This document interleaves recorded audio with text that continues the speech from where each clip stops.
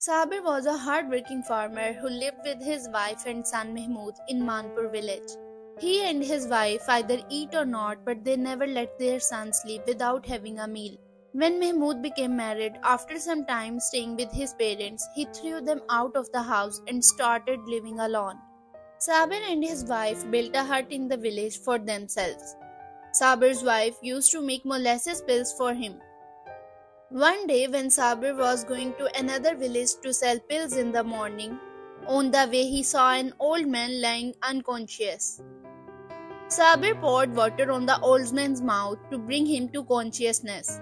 After the old man regained consciousness, he said, "I have not eaten anything for 5 days. That's why he became unconscious."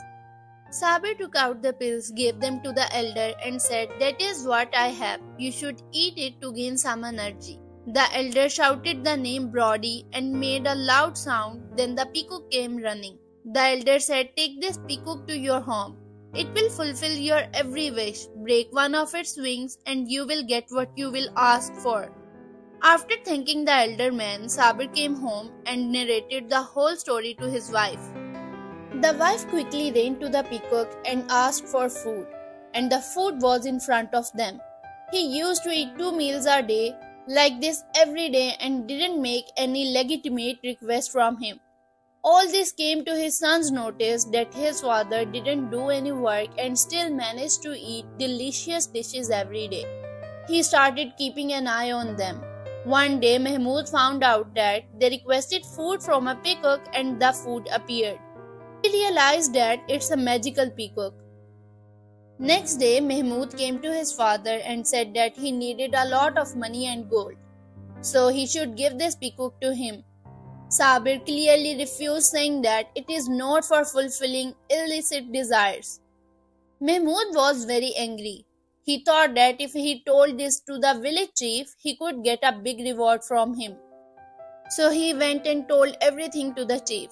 When the chief came to Sabir's house and said that "You should give this peacock to me, you don't have any desire to be fulfilled by it at this age," then the both husband and wife refused to give him the peacock. But still, the chief ordered his servants to catch the peacock and brought it to his house. After coming home, chief broke a peacock's feather and wished to double the amount of gold he had. And amazingly, it happened. In this way, the chief started doubling all the wealth he had. One day, the same old man who gave the peacock to the Sabir came to the chief's house and asked for something to eat. But the chief scolded him and asked him to leave the door of the house. After seeing this rude behavior of chief, the old man called his peacock by his name. And he ordered him that everything should be taken from the chief and take the wealth as well that he had before. Everything that the chief had doubled through the magical peacock disappeared. And what chief had given to Mahmood as a reward also disappeared, and Peacock went back to Sabir. Now Peacock took Sabir and his wife to the forest where a beautiful house with a farm was built.